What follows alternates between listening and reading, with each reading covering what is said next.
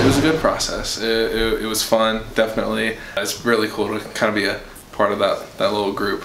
Probably just the thrill of it, just college football. You have the craziest fans, you have huge stadiums, just being able to be a part of a program like that and be a part of something big and successful, and probably the brotherhood, those guys are your friends for life, so just really exciting overall.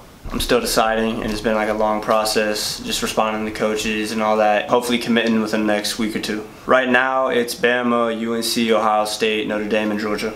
Honestly, it's a blessing just to be recognized as one of the 6 best players in Gwinnett, because being from Gwinnett is one of the best places to play football in Georgia. So just the atmosphere, and I've been looking forward to that my whole life, so I'm just ready to get out there and hopefully make it to the NFL someday. So I finished off with 28 offers, I believe, and committed to Florida. It's a blessing, all the hard work, just growing up as a kid, finally paying off. I'm really excited just for the opportunities. Once you get to college, it's really just business from there.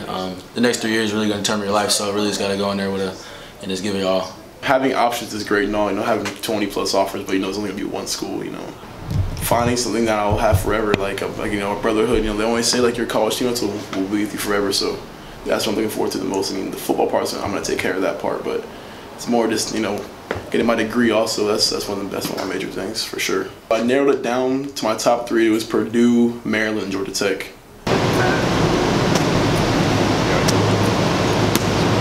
Couple frames of that crazy shit like that.